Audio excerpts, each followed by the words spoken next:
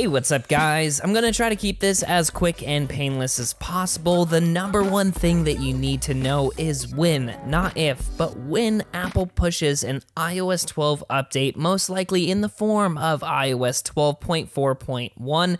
Do not update to it, as it's going to patch the vulnerability used in the iOS 12.4 jailbreak. Now, I don't know. I think I'm the only one who thinks it's absolutely insane that we have a jailbreak for a currently signed version of iOS. This hasn't happened in a good 4 or 5 years, and it's crazy because 1, it's great for jailbreaking, but 2, it makes Apple look so bad.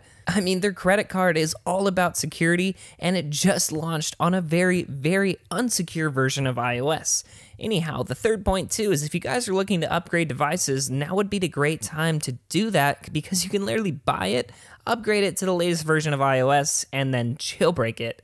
Anyhow, once again, do not update to iOS 12.4.1 if it comes out. Secondly, if you're on iOS 12.3 or 12.3.1, you need to update to iOS 12.4 immediately before it's no longer signed. And to be honest, I'm shocked it's still being signed.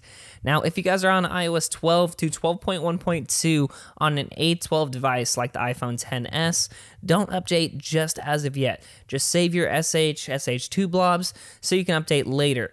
And secondly, if you guys have any other device on iOS 12 to 12.2, do not update either, as the success rate of the sock puppet exploit on iOS 12.4, it's just not as reliable as it is on 12.2 or earlier. So again, same case here, just save blobs and update at a later time when the reliability has improved. Okay, onto the major news. Now you guys know an A12 jailbreak for the latest devices like the iPhone XS has not been released yet for iOS 12.4, but some major developments, and I mean major progress has been made. Now if you guys want to be notified the second an A12 jailbreak is out, definitely bookmark our jailbreak status checker page located in your cards now or down below in this video's description.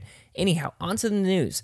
Pwn has got code execution as well as SSH capabilities running on an A12 device on the latest iOS 12.4 without the need of a PAC bypass. And furthermore, this is now out to the public, so you guys can go ahead and download it and try it out for yourselves. Really, it's just a basic developer jailbreak. Tweaks and code injection does not work yet, but we're getting super freaking close, guys. I can smell it in the air. All that's left is to get the file system remounted and tweak injection working for the user jailbreak to be complete. So again, if you guys are on iOS 12.3 or 12.3.1, you need to update now before 12.4 is no longer being signed. Again, if a 12.4.1 update comes out, do not update to it. Bookmark our A12 jailbreak status checker page and stay tuned. Thank you guys so much for watching, but until next time, this is Tony signing out.